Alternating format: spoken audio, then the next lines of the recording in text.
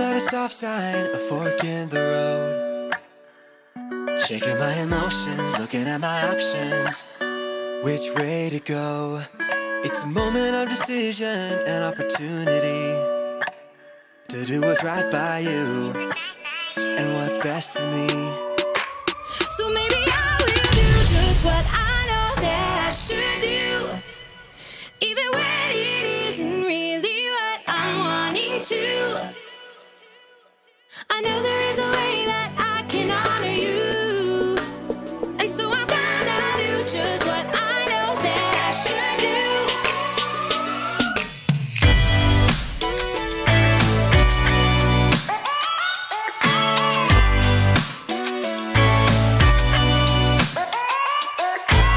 I've got a reason to wanna think it through. I know for every action there is a reaction. That's nothing new.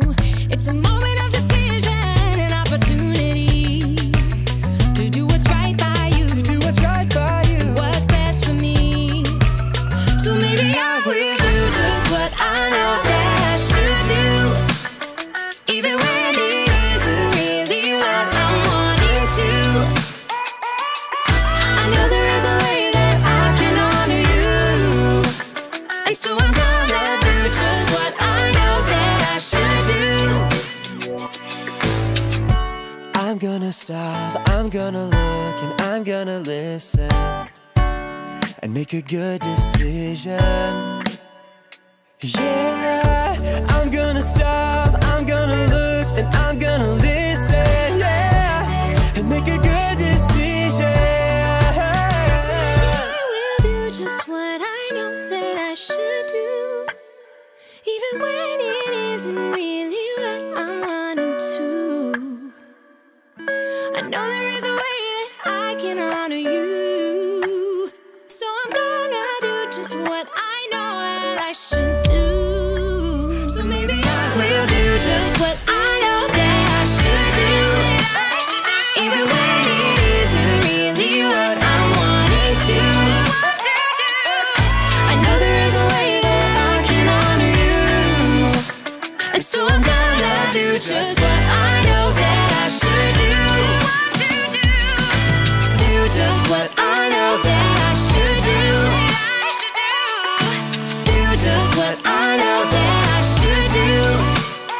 So I'm gonna do just what I know that I should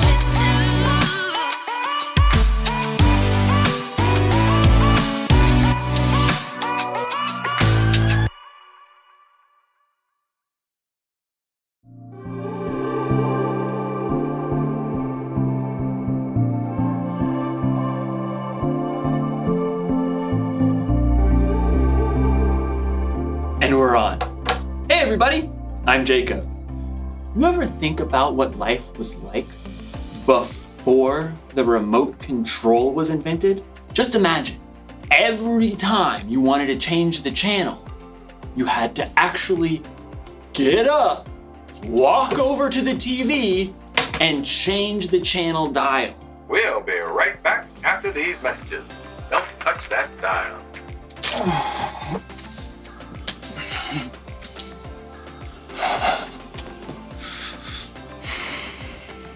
I should appreciate you more. But we're not here to talk about remote controls. We're here to talk about self-control. Self-control is choosing to do what you should even when you don't want to. Hey, wouldn't it be cool if we had a remote control for ourselves? An actual self-control? That way, if I was ever feeling bored or something, I could just, change the channel. Like, all right, you varmint, you've met your match. I'm the fastest channel switcher on this side of the Colorado. Sure is lonely out in space. Fall back, fix his target. Pass! Sorry, Miss Ackerman. Dance party! I'm the Turquoise Avenger. I knight thee! Can't stop dancing! Can't stop dancing! Things are getting out of hand! Scalpel! Finally, I had to take the batteries out. That was trouble. In today's story, we'll find out that when you lose control, trouble is exactly what you'll get. We'll be right back. Don't touch that dial. The Bible. It's 66 books of history, stories, letters, and poetry that fit together to form God's one big story. The epic adventure of how He created us and loves us so much that He made a way to rescue us. As we travel through the Bible, from Genesis to Revelation, we discover people who met God and found their lives changed forever. Now, for an amazing story, inspired by the book of Proverbs, chapter 25, verse 28. Theo Brickman knew he had the perfect name. He had been building brick creations ever since he could wrap his chubby baby hand around a mega brick. Brick! As Theo grew older, he moved on to brick building kits, but soon his imagination raced ahead of any building kit or building instruction set you could ever buy.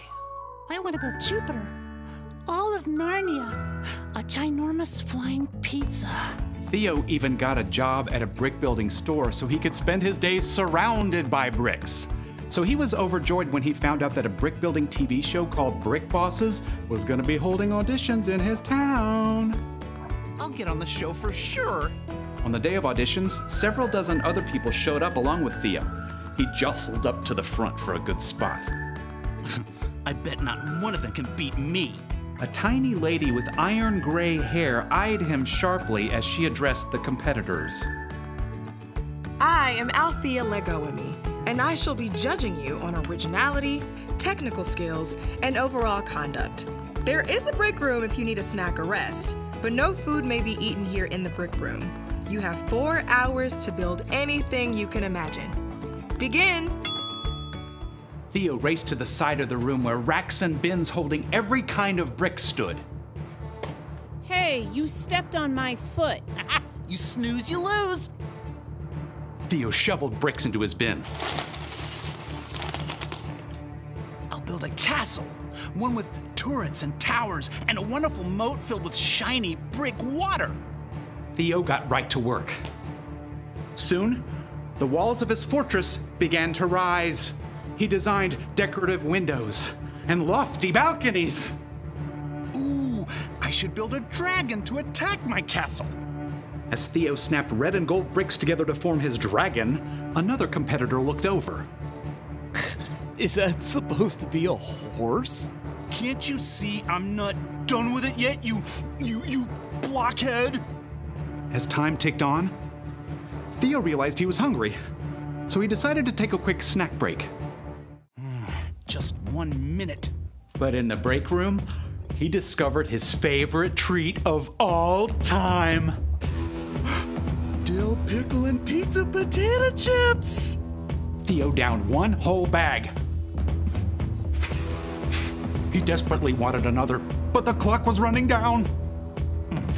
I'll just sneak this back into the brick room with me. Theo finished his dragon between stuffing pizza chips in his mouth. He tried to hide the bag, but when he looked up, he noticed Althea spotting a trail of chip crumbs that he'd left behind. She probably doesn't know that was me. With just a half hour to go, Theo's castle and dragon were nearly complete. I need a wall around the moat. Yeah, with a really cool pattern. So, Theo began snapping together an elaborate wall. But the wall simply would not behave. Gotta treat this piece apart. Pry as he might, Theo could not separate two small plates. Frustrated, Theo hurled the locked pieces across the room. They narrowly missed the head of Althea Legoame, who was examining another competitor's project. She turned her head sharply to look in his direction. I don't think she saw it was me. As the final minutes ticked away, Theo fumbled to finish his wall. Time is up. Wheel your creations up to the judging stand. Theo glanced around as he wheeled his work table up to the front. Mine's the best! But as Theo slid his table into position, it bumped over a crack in the floor. A big section of his perfect wall tilted and then crashed down. No! It was too late. Time was up, so Theo was not allowed to repair the wall. No fair. Theo sulked all the way through judging. When the names of the winners were announced, Theo's was not among them. What a waste of time. Theo stormed up to Althea. So, it was my castle wall, right? If that hadn't fallen, I would have won? It wasn't the castle wall, actually. It was your wall. What? Part of your score was conduct. How you acted and followed the guidelines and treated others throughout the audition. But I built the best creation. You do an excellent job of building without instructions, but it's pretty hard to go through life without instructions. My favorite guide for life is the book of Proverbs. You mean in the Bible? Exactly. Proverbs 25:28 says, "A person without self-control is like a city whose walls are broken through." Oh. If your own wall was in good shape, I think you would have won today and caused a lot less trouble for yourself and the people around you. But that's not... What if I do? Work on my self-control wall, I mean. Then you should definitely audition again next season. I think you'll have an excellent chance. Thank you. I think. Theo was deeply disappointed not to be chosen for this show, but as he was waiting for the bus to take him home, he downloaded a Bible app and tapped his way to Proverbs. Yep, maybe it was time for some life-building instructions.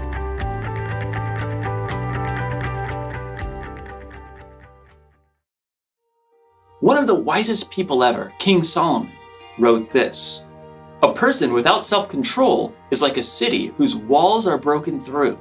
People used to live in cities with walls around them to protect themselves from their enemies. So, if there was ever a hole in the wall, it meant trouble. You may not have ever lived in a city with a wall, but you can imagine what it would be like if there was a hole in the wall of your home. Ma, there's rain coming through the hole again. And there's a tiger. Huh.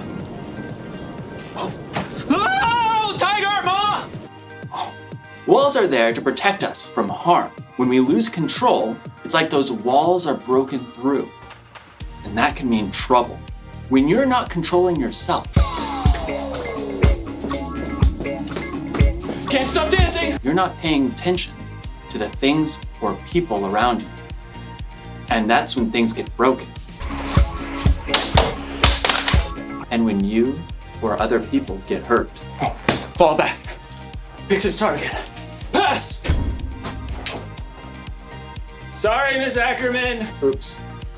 So, here's the one thing to remember today. When you lose control, it can cause trouble. But I'm gonna let you in on a little secret. If you really wanna control yourself, you're gonna need some help. Here's the good news. Self-control is a fruit of the Spirit. That means when you put your trust in Jesus and follow Him, the Holy Spirit will be there to help you keep control. Because control is something everyone needs. It's okay. It's fixed now. Oops. Well, I reckon it ain't then. Time to ride off into the sunset. Partner. Come on, Bessie, let's go! Yeah!